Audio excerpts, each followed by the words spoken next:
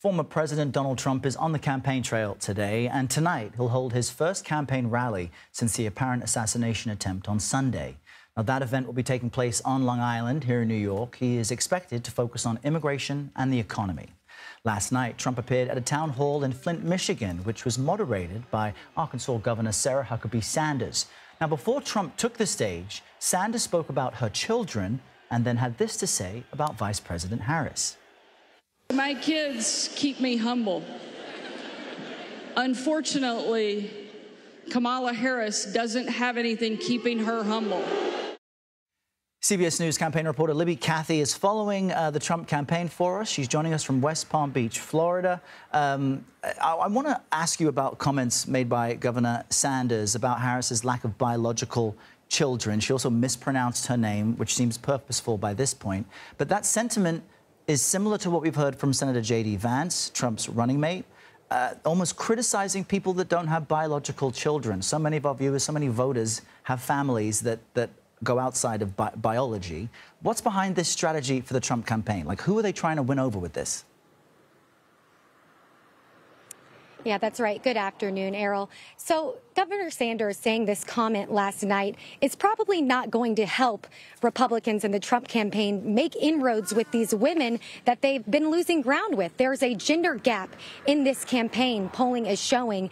And so last night, that might be why you see some Trump campaign surrogates already distancing themselves from this comment by the Arkansas governor. Brian Lanza, a Trump campaign surrogate on CNN last night, saying he was disappointed in Sarah, that he found this comment offensive, and that he knows the Trump campaign is trying to win over those voters that, as you talk about, many American families that don't look the traditional way. And I will say that Kamala Harris does have two stepchildren. She has nieces and nephews, and her two stepchildren, the biological mother of them, she went on social media last night to defend Kamala Harris, to criticize Sarah Huckabee Sanders. But yeah, this comment coming at a time when Republicans, when the Trump campaign are trying to make inroads with women, may not be particularly helpful.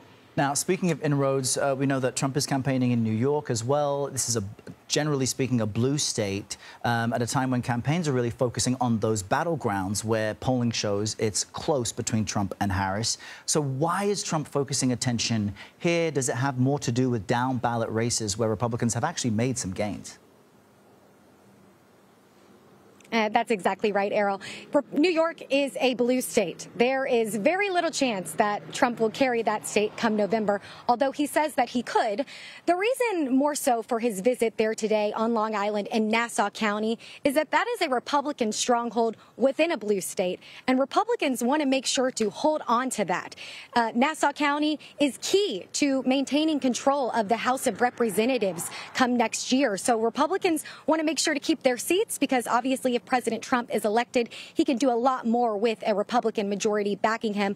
And of course, Trump does spend a lot of time in New York as it is. He has that residence in Trump Tower, has spent a lot of time there with court cases. And this is not his first rally in the state. He held a rally in the South Bronx in May. But Democrats love to see this. They love to see him in Uniondale, New York today because they say as long as he is in New York, he is not in a battleground state like you mentioned, Errol. All right, Libby Cathey joining us from Florida. We appreciate it.